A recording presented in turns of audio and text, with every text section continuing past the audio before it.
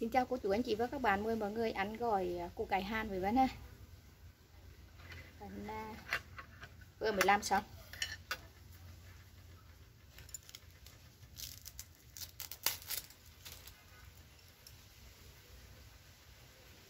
Vân thử trộn với cái chanh giấy á, cái nước cốt chanh giấy coi như nào.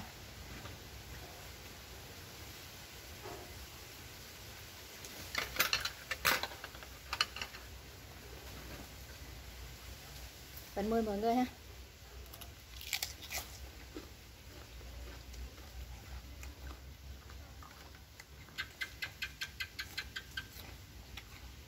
Khổ qua Đài Loan ăn không được ngon như khổ qua Thái Lan. Đấy, khổ qua Thái Lan nhưng mà trái này bị đeo thì vẫn hại luôn.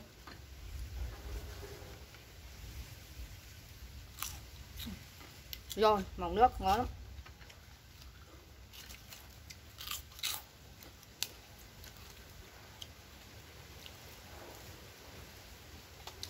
Cái củ cải hàn này ăn làm gỏi ăn ngon hơn gỏi đu đủ.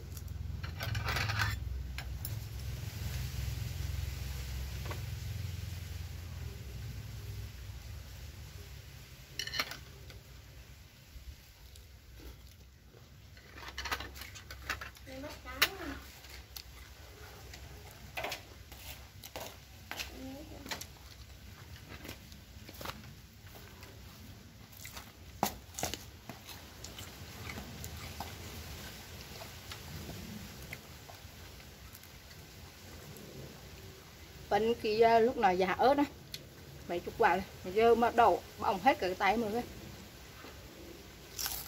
Thằng con rồi nè, ra đổ tè luôn. Ơi.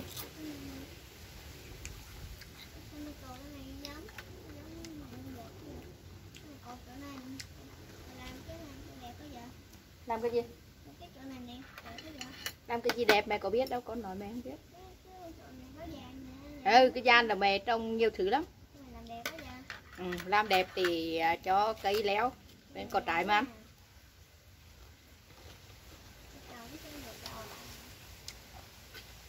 Củ cải hàn phía trên này ăn ngọt lắm. Do ngọt không hả?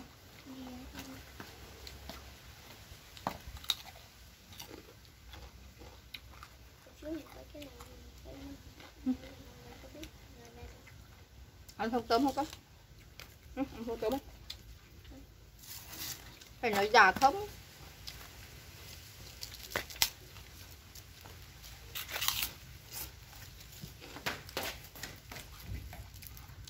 Rồi ra không hăng không cái gì ăn ngon lắm. Vậy là mẹ ăn gỏi củ cải này. Vừa thích ăn gỏi củ cải mà vừa thích ăn củ cải sống.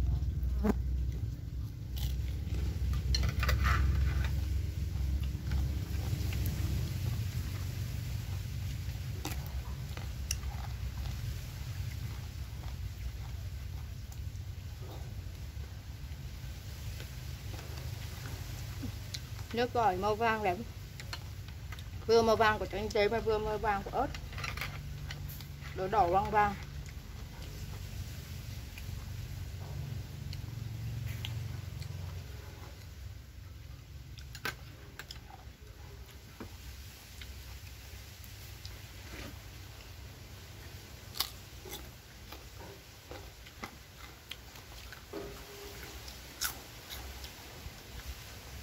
Ăn cái phần sánh phía trên này không hang, không đắng, không cay gì hết, ăn ngon.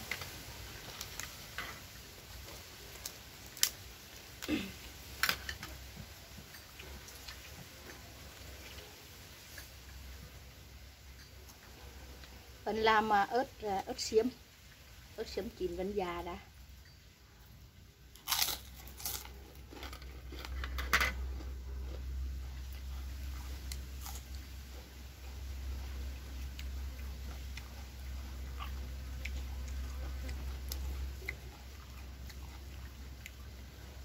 Quả này mới ra chuyên được gai nhưng mà vẫn thấy éo á, éo như này là chầm lớn nên vẫn hái vẫn ăn luôn.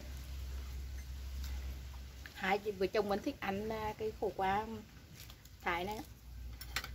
đưa ra ăn với chả bông hoặc là ăn với hú gà, rồi kẹp vô ăn ngon lắm, mọng nước ngon.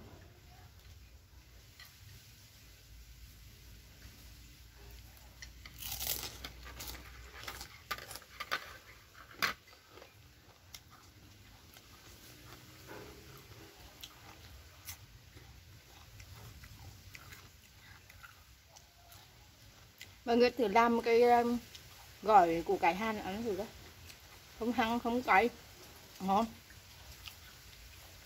Hơi nhà Vân hay làm không có đủ đủ, nhưng mà từ khi mà thử làm với cái củ cải han này ăn ngon quá nên là ít khi làm đủ đủ lắm. Khi nào không có củ cải han thì khi đó mới làm đủ đủ.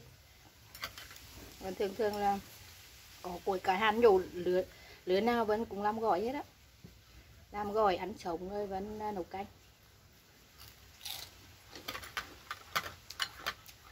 Khổ qua nó khổ quá trắng, vẫn bọc lại thêm nhìn trắng trắng xanh xanh.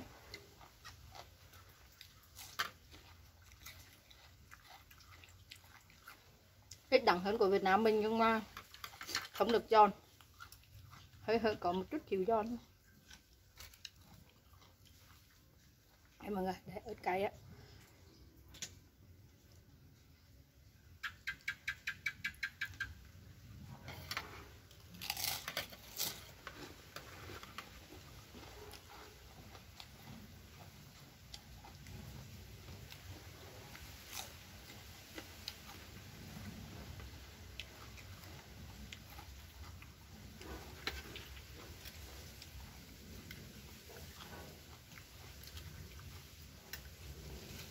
Màu nước này đẹp ghê, cay. Làm bỏ chanh cái chanh giấy vô thơm, thơm mua chanh giấy.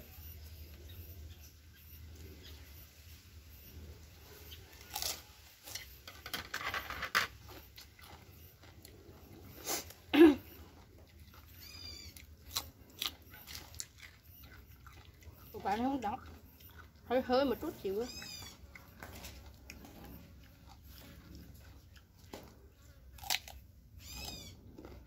Rồi mà mời đó.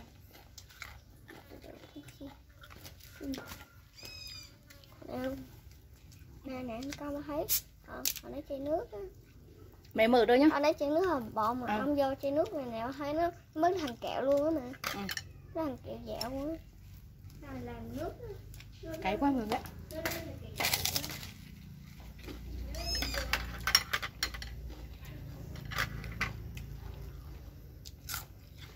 Vẫn có đợt làm trứng gà sốt thải ha, rồi ăn xong cái miệng còn sung cái này, cay mấy tiếng đồng hồ. Cái này vẫn làm cũng nhiều ớt lắm, làm ít ớt không ngon. Cái nóng ăn nóng cả ruột nhưng mà ngon.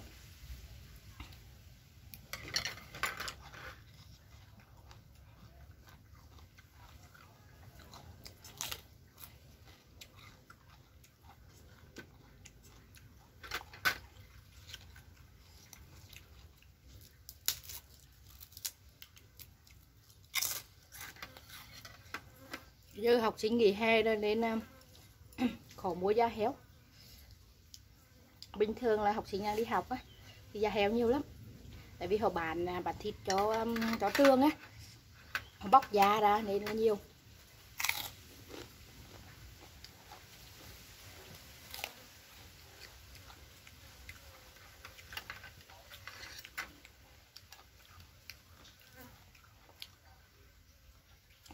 Nước này ngon lắm.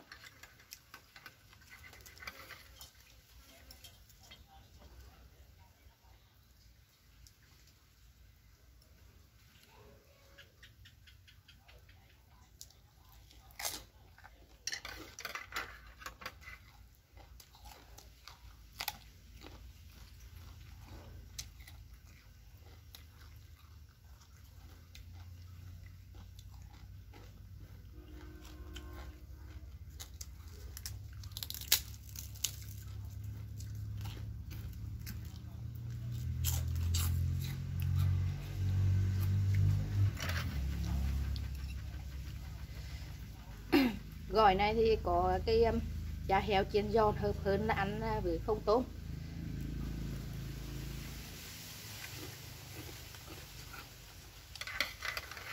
Giờ không mua ra nên vẫn làm ăn với không tôm.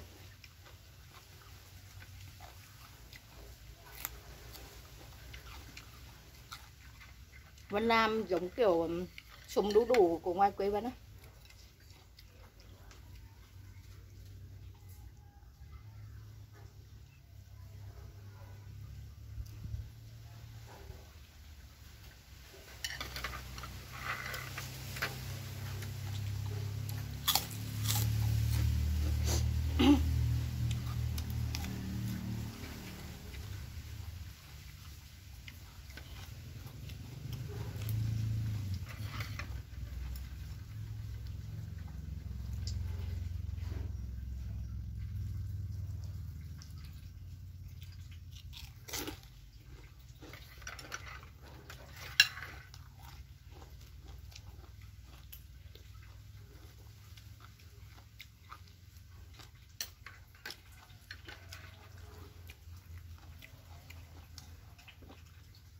Đợt này vẫn nhổ củ cải hơi sớm này vẫn thấy bị rây.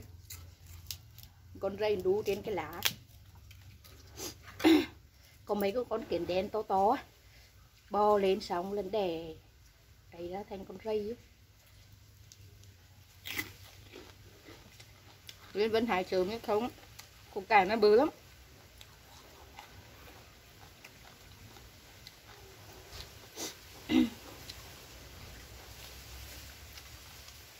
Đây củ cải thật bự xong rồi hầm canh ăn hơi dẻo dẻo ngon.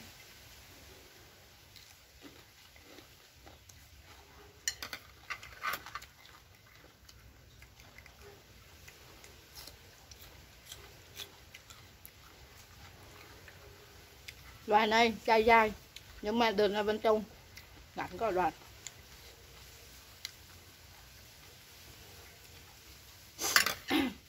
Còn một loài trái tím nữa.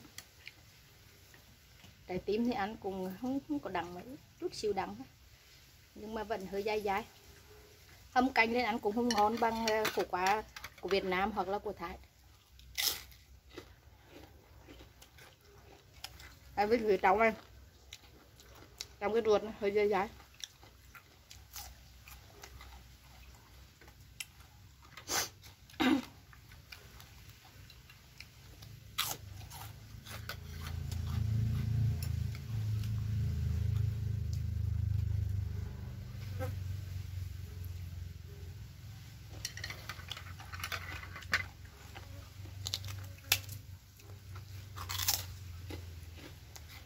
Mùa này mùa ruồi, ruồi vàng. Ruồi vàng nghe mùi củ cải đó. Nhà vẫn trồng củ cải dưới đất mà ruồi vàng cũng chấm á. Vẫn phải lấp đất cho không lôi củ ra thì khi nào mới không bị thối. Còn lôi củ ra là bị thối hết.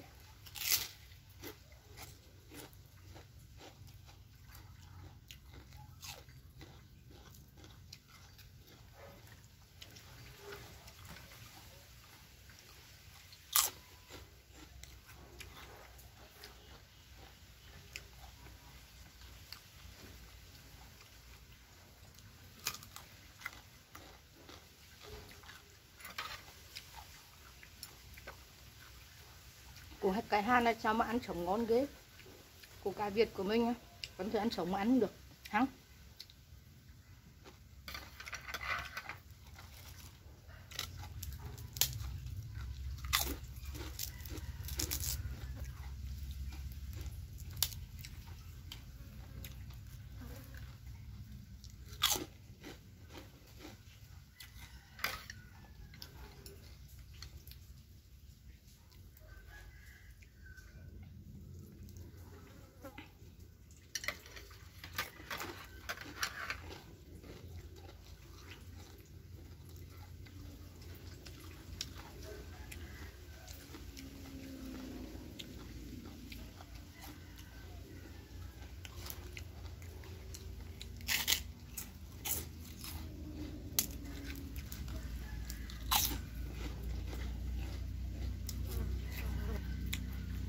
mấy con ruồi cứ bay qua bay lại trên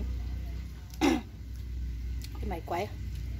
Mình vẫn xin kết thúc video đây. Vân cảm ơn cô chú anh chị và các bạn đã có hết video của Vân. Mọi người yêu mến kênh Vân thì cho Vân xin một like, một đăng ký kênh ủng hộ Vân. Vân cảm ơn cô chú anh chị và các bạn rất nhiều. Hẹn gặp lại mọi người video sau. Bye bye.